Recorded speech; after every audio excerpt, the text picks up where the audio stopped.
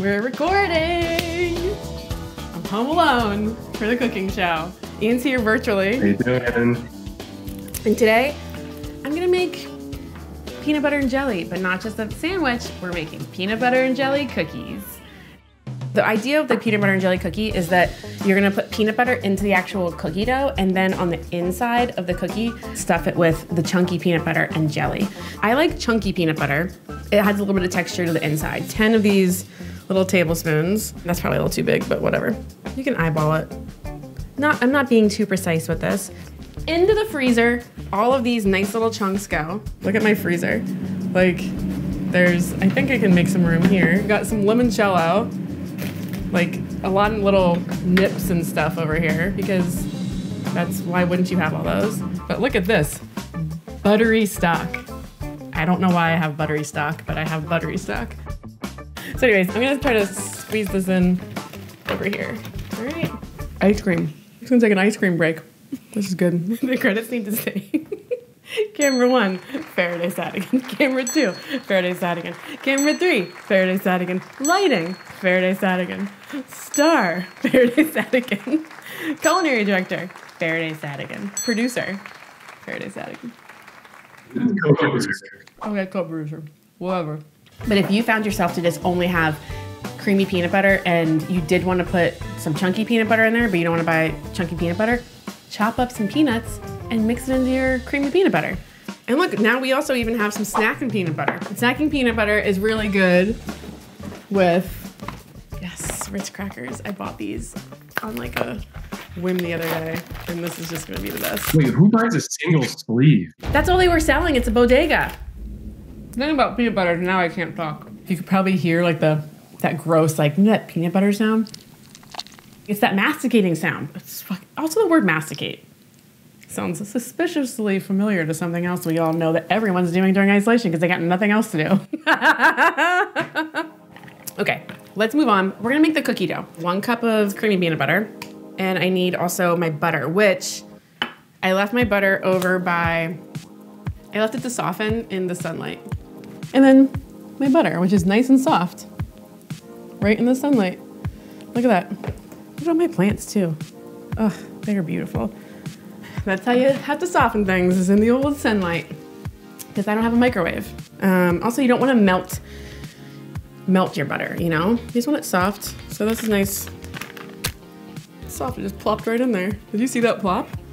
Into here, we've got our creamy peanut butter, our sunlit softened butter. Ooh, I'm gonna start writing that into ingredients, into like recipes. Sunlit softened butter. We're gonna cream our butter and our peanut butter with 2 kinds of sugar. We're using brown sugar and granulated sugar. We need a little bit more snacking peanut butter. Ooh. Can you guys hear me masticating? Just gonna cream this.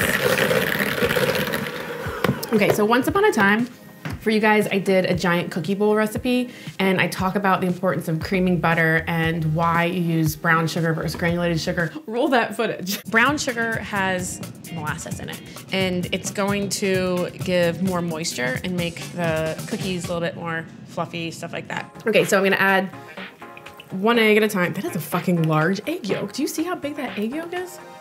Okay, eggs 1 at a time. Let it incorporate.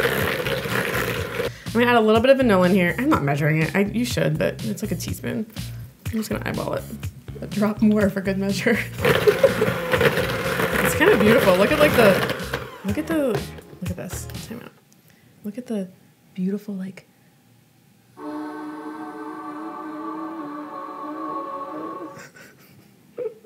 It's so pretty. Like, that's so crazy. I don't know. I'm not even high, but I wish I was. Baking soda, give it a little swirl. Oops, just like that. A swirly do? Swirly do, I know, that's my word. Swirly do in there. Okay. Done. Sicily.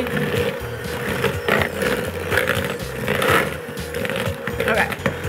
Whew. It's like a very soft dough right now, right? It's beautiful. So one time when I was making this, I left it in the fridge and it hardened up a lot. Also, since I didn't cover it, it like dried out. And so I was trying to roll the balls And I tell you what, rolling balls dry, you need that lube, okay? It was really difficult to do. Yep, I said it. I went there. This is a masticating, ball rolling, kneading lube show today. It's better to roll it while it's still soft is my point. This is cookie dough right here. Like you can eat this and go for it. If I can cook it like that, away you go. It's delicious. Also, it tastes really good right now, just as it is. And also, I'm not gonna get salmonella, okay? Don't be a little bitch. We're gonna roll our balls now, okay? Clean hands. It's far easier to do this. We're gonna roll about 10. Remember, I made the cookie chunks, I made the chunky peanut butter, 10 balls. So we're gonna make 10 balls of these too. These need to be quite big because you're filling it with peanut butter and jelly. I usually roll the balls out and freeze them uncooked, and then I can just bake cookies whenever I want, like single cookies or whatever. If my oven's on, I'm like, might as well throw a cookie in there. That's really smart. It is really smart. That's why I have the culinary director. So our balls are rolled. These are ready to go. Our jelly. These are balls of cookie dough above my buttery stock. And then these are cookie dough. Look at it, cookie dough everywhere. And yeah, I do like big balls, okay? I'm gonna regret that. And here is our frozen chunky peanut butter. Dun, dun, dun, dun. Look at this. We got our beautiful balls. I'm so artistic. Look at my filming. I'll go a little slower. I'm gonna do a little patty cake, just like this. And then we're gonna do like a half a teaspoon maybe of jelly. This is strawberry jelly. So you can use grape jelly. You can use any jelly you prefer. I really like the strawberry with this. So add that there. See, nice and frozen, so it's good. And then we're just gonna like fold it around it. I know it's weird, and it's gonna break everywhere. Like, it's gonna break, and that's totally fine. Because what we're gonna do is, just gonna go like this, and you're just sealing it back up. Roll your balls again. And it's fine. Like, I actually really love it when, like, I bake these sometimes, and the peanut butter and the jelly kind of like break through the surface. I don't know. It's fine. Like, rustic, whatever. Like, this is not a big deal. So I think that putting the jelly on the bottom, the thing is, like, the peanut butter kind of holds it in. If you put the jelly on top, it kind of just drips everywhere because, I don't know, it's jelly. What's the difference between jelly and jam? I can't say this joke on YouTube. Can't jelly my Gets them every time. We're ready to bake. It made 10, so what I'm gonna do is spread these out over 2 baking sheets. Everyone usually has peanut butter and jelly. This is a great quarantine recipe, I think. It's a great, I mean, this is a great recipe in general. Bake them 375. I think it's like 18 minutes. I'm gonna rotate them halfway through. All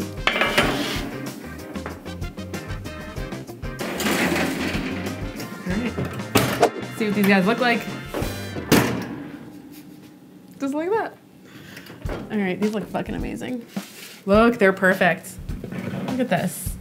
Oh goodness. Wow. Wow.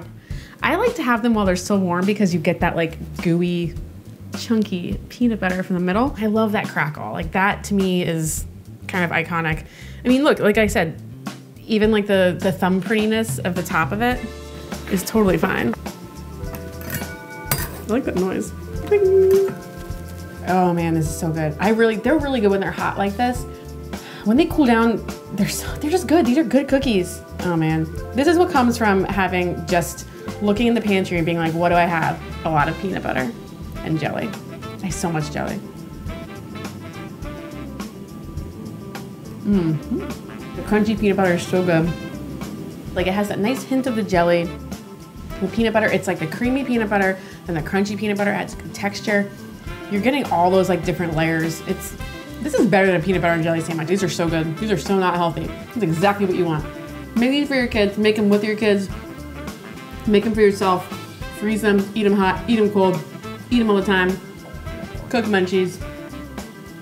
Click below for the link. Make this. It's a recipe.